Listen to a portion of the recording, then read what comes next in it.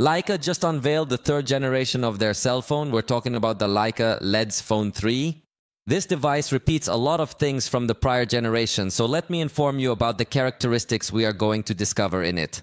Clearly, its design is distinctive due to the presence of the Leica brand, in addition to featuring a synthetic leather finish for the back cover. Interestingly, it also comes with a case included in the box. One protective cover for the camera module, something we have not seen before in any other cell phones on the market. I believe it'd be fascinating to start considering this proposal to incorporate a cover for cell phones that have a completely round module, like the one I have in my hands, or like the Xiaomi 14 Ultra, or like some Huawei Honor devices and similar ones.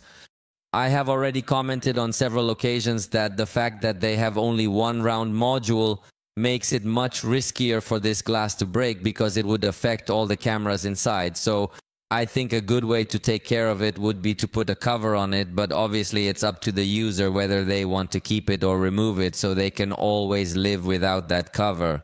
So the design proposal looks interesting, highlighting the red color of the logo.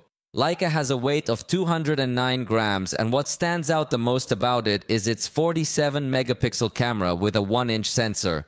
It offers a 6x digital zoom, which obviously sounds like a too short zoom, but believe me that being from Leica, the zoom will surely be very well optimized at any point in that range. The sensor is CMOS and comes accompanied by the Snapdragon 8 Gen 2 processor.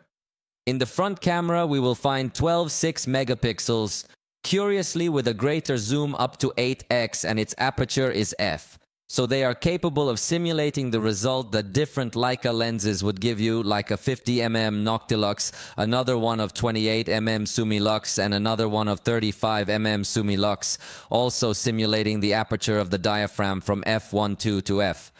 So there are multiple outcomes that Leica has published, captured with this device, which obviously appear appealing, although not as impressive as they would appear with the tangible lens. It also includes other functions to improve the perspective of photographs, especially when you're going to capture a building that usually appears tilted, so the device together with the gyroscope are capable of detecting the tilt angle and then making the correction so that the photograph is much better aligned. It also encompasses a range of tones in photography, including contemporary cinema, improved classic cinema, vivid imagery, and ultimately the timeless beauty of monochromatic photographs. So the whole experience of this device revolves around the camera and its interface filled with various options.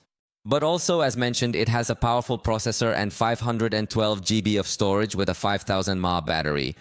The screen is a 6-inch OLED with Gorilla Glass protection, and it also has IP certification, so it's going to offer us a good level of resistance. The screen has a resolution of 2730 x 1260 pixels with OLED technology. I forgot to mention that the camera aperture is f9 and it also supports 12 GB of RAM and a micro SD card of up to 1 TB of storage. Interestingly, it does include a headphone jack and supports Bluetooth 5.3, has NFC and an in-screen fingerprint reader, so we're definitely talking about a pretty good device. Interestingly, on the official website they only disclose main camera specs. But in the images it appears to have a second camera, and in the camera interface it seems to have a button to activate the ultra-wide camera, but no details are revealed about that camera. This device has been exclusively released for Japan and they don't seem to have plans to launch it globally. At the moment they haven't announced the price, so we can only know its specifications.